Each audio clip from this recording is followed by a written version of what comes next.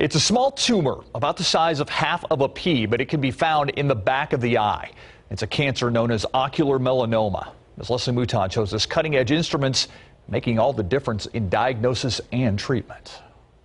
All right, let's go in here. Michelle Martin had just had Shelby when her doctor said the freckle on her eye was cancer and she would need surgery immediately. I can handle pretty much anything anywhere else on the body. Blood doesn't bother me, but the thought of having my eye operated on really scared me quite a bit. There's a lot of fear and apprehension to treat something that is so close to your central vision. But Dr. McCannel was committed to treating Michelle with radiation and a cutting-edge biopsy to assess the cancer.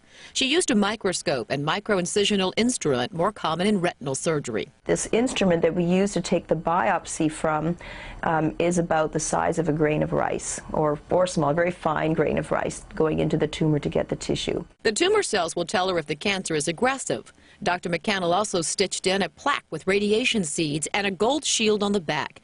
It all took about an hour. Applying the radiation, confirming the location, taking the tissue, all that, the technical part all happens at once. Michelle urges others to get regular eye exams. It's the only way to find this symptomless cancer. Leslie Mouton, KSAT 12 News.